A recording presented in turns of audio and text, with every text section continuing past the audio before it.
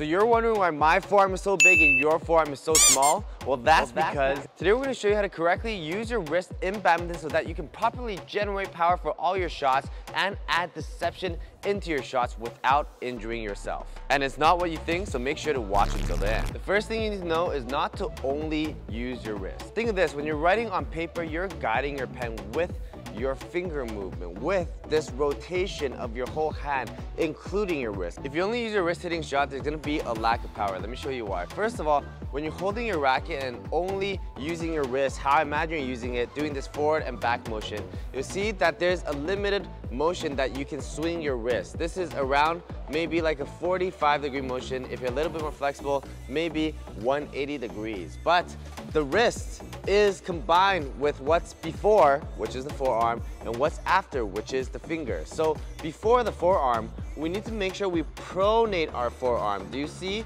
how much more my racket can turn with the forearm pronation?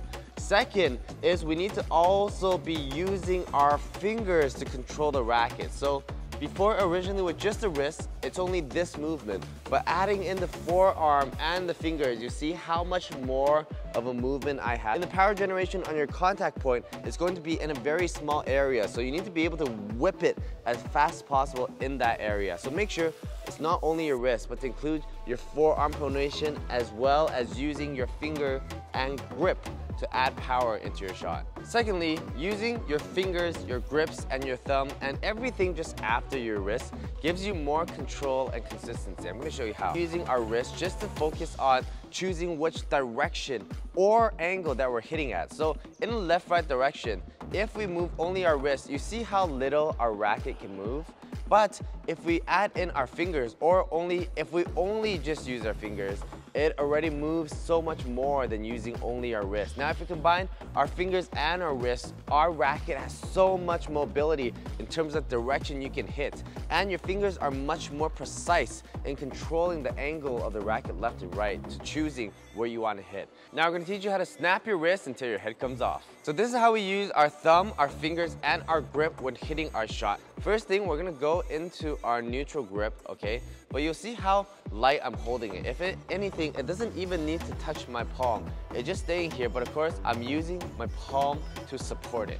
Now, when the shot comes, of course, I'm leading with my elbow. We're doing our pronation, and as it comes to this point, you'll see that I'm leaving lots of space in my palm so that I can grip it really quickly. It reaches the shuttle, I'm going to be pronating and turning at the same time as I grip the shot. You'll see that it's not a forward and back motion, but it's kind of like a 180 whip kind of motion going straight. And when we're generating our power for this grip, you're going to be wanting to generate starting from your last finger and then bring it in, bring it in, bring it in until you get all the way to your index finger and press it down with your thumb as a support. And of course, for backhand shots, instead of using your index finger, you're going to be using more of your thumb. Same, starting with the last fingers, bringing in, and then using your thumb to press forward.